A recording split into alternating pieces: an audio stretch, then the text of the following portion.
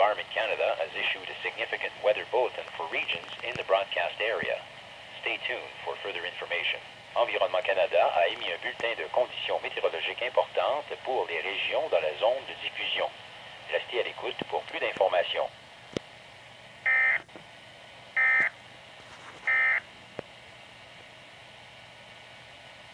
Environment Canada has updated a severe weather bulletin for Northern Ontario at 6:35 p.m. Eastern Standard Time, Tuesday, January 28, 2014.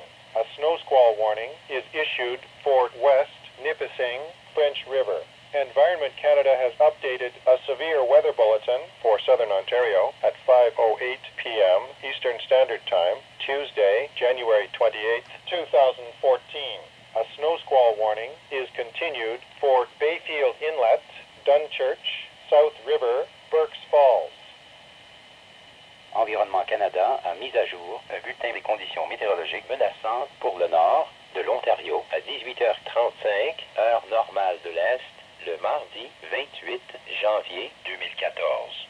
Un avertissement de bourrasque de neige est émis pour Nipissing West, French River. Environnement Canada a mis à jour un bulletin des conditions météorologiques menaçantes pour le sud de l'Ontario à 17h08, heure normale de l'Est, le mardi 28 janvier 2014.